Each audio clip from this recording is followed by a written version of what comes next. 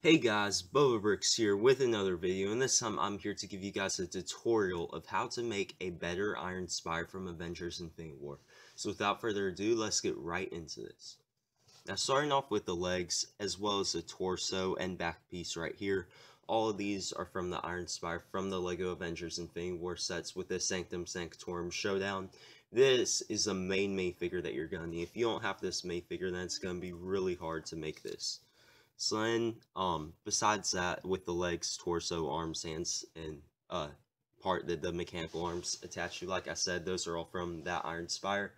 But actually, these arm parts right here are actually, this part right here I got from the Iron Spire, from the Ultimate Spider-Man sets with the classic kind of comic Iron Spire that you got. There was a set that came with Spider-Man, the Iron Spire from the comics, and Sandman, and I'm not quite sure if it came with anyone else, but I know it came with those three, and it came with a Iron Spire with these mechanical arms. I just really do prefer how these look rather than the ones that LEGO used for the for this main figure for Avengers Infinity War, or the Iron Spire main figure that they used for Avengers Infinity War. I honestly love how these look. I'm not that big of a fan of how the ones that LEGO chose to use for their Infinity War sets look. I think that they look rather bulky, and I'm just not a big fan.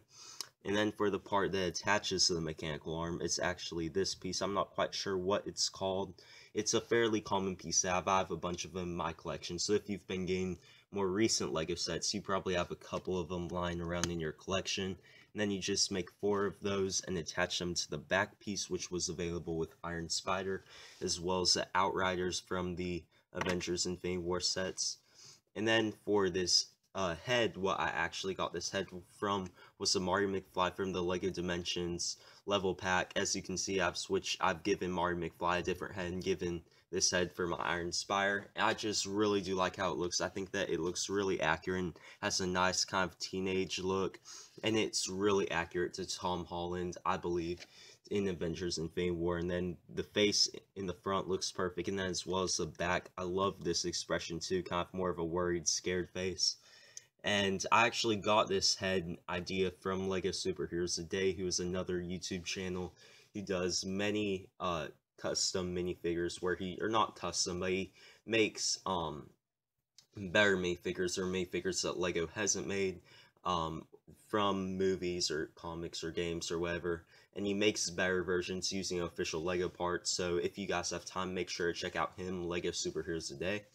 And then this hair, why I actually use this hair from was the Han Solo from the more recent Star Wars sets. You can get that hair with the Han Solo from the Desert Skiff, the Han Solo from the Death Star, and the Han Solo from the Mos Eisley Cantina. All these more recent sets, not the older ones, but the more recent ones. And what I actually did is I just bought a bunch of these from LEGO Bricks and Pieces for this hair piece off with the LEGO Bricks and Pieces shop, and I just ordered a bunch of those, so then that's where I actually got the hairpiece from.